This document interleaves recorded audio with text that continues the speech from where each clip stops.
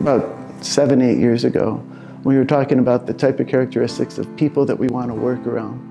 And someone said, "We, not me," and it rang.